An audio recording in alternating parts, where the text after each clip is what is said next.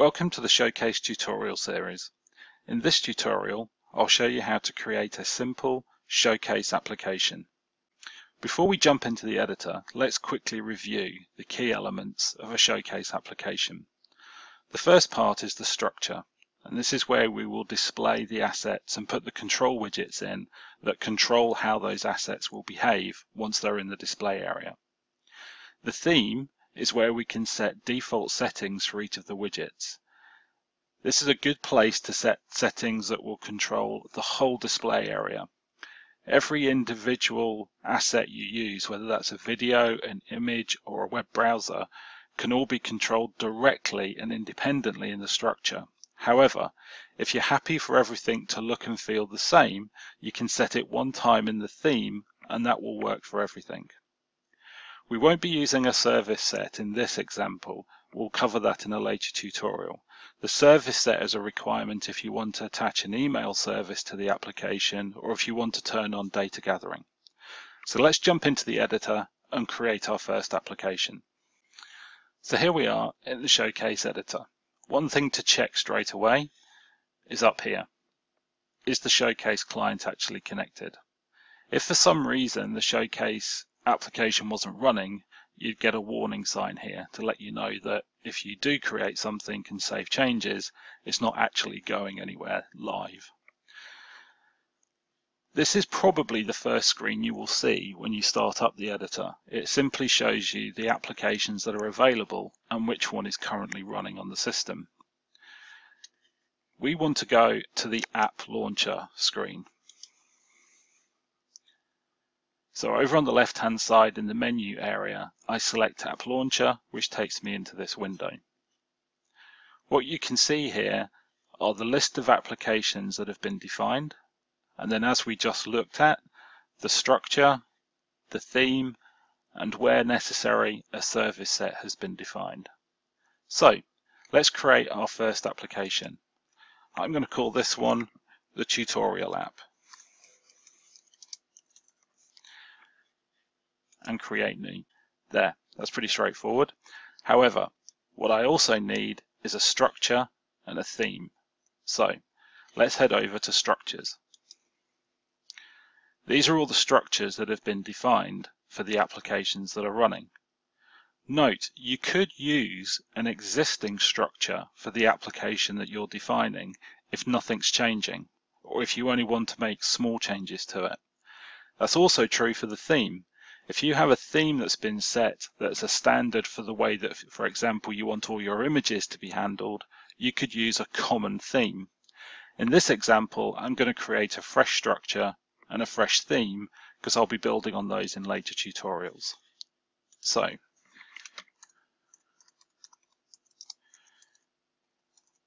tutorial app structure. Let's create that. And you can see here straight away that we get those four elements that we talked about in the overview. So my background, the main, where we put the main control widgets and assets, the menu, this is the finger menu system, and then the overlay, so an effect that I want to put on top of the application. Now let's go create a theme. So tutorial app theme, and let's create that. Now these are all of the widgets that are available to us in the application. These all come supplied as standard. We only will use some of these very basic ones. Over here on the right hand side, this is a handy index area that when you click on the widget that you're interested in, it will drop you straight into it. For example, one of the ones that we will use in this application is the image viewer. And that drops us straight into all the settings that are available for this particular widget. Don't worry about that right now. We'll deal with that in a little bit. Let's go back to the app launcher. Okay, here's my tutorial app. Let's go ahead and edit it. And it gives me now the option to select my structure. So here's my tutorial app structure that we created and my tutorial app theme. Now note, I'm not going to set a service set right now. I'm not using this application to connect to email, and I'm not worried about gathering statistics. We'll cover those in later tutorials. So let's go ahead and save that. Okay, now I can run my application. So let's go ahead and click the run. Now, let's head over to the Showcase application and see how this looks. So, congratulations, and no, this is not a mistake, it does look like this. Because right now, what we've done is created an application that has nothing in it. So all you can see is a grey screen. So before we finish this tutorial, let's quickly put a background on so that we're sure this is a running application and you can see all the detail. Let's go ahead and go back into the editor and put a background in. Okay, so here I am back in the editor, and you can see my running application is here. But to put a background on, if you will recall, I need to go over to the structure. So let's go into the structure and pick the tutorial app structure. And as you can see, it's completely empty. We have nothing defined at all. So the first thing I want to do is put a background image onto the background. Okay, so I head over to the media library, and here in the Showcase tutorial I have my background folder where I've placed a video file that I plan to use for the background. So I simply click and drag that over to the background and drop it in. Now, a couple of things has happened here. I've dragged an object from the media library into the background, but automatically the application has created a widget to view that asset. So let's turn the media library off and take a look at what we can see here. So these are the video viewer settings. It says, where am I going to put it on the display area? How big do you want me to make it? And I can set that by scale. So I could simply go 2x or 3x or 4x the original file size. Or I can set specific parameters as to how big I want this to be in pixels. I can maximize it immediately if I wanted to. I can name it. I can control how it looks. Notice down here in the source, this is the file that I just dragged from the media library and dropped in. You'll notice also that every setting down here is defaulting to using the theme. So remember what I said when we created the application. If you wanted to, you could set everything you want in the theme and not have to set anything here in the structure. Very often though, when you create an application, you want your images and videos to be treated differently depending on what part of the experience you're trying to control. So the theme's a great way of putting a standard set of attributes in, but when you want to do something specific with an individual asset, setting it here in the structure is the right thing to do. Now, don't forget to save.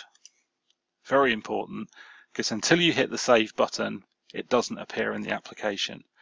Now let's flick back to the application and see what's happened now that I've put my background in. Okay, here's my background. Doesn't look quite right, does it?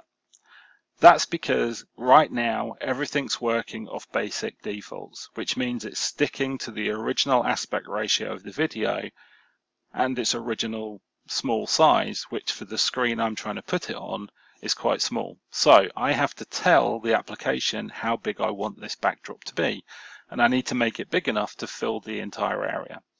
So let's go back into the editor and set the size attribute inside of that image viewer widget. Back in the editor, I'm looking at the video viewer for the background, and down here you can see here's the initial size option. Now I happen to know that the size of the display I'm working on is 1950 by 1200. That's in pixels. So once I set that and save it, I can go back to the application and check that I've filled the display, because that's how I want that background to look. And here we are. I have this nice movie background now to build the rest of my application on. Okay, that's it. We've created our first application with a movie background image. So let's quickly recap what we did. So we created a new application and we set the 2 of the 3 key components that we needed.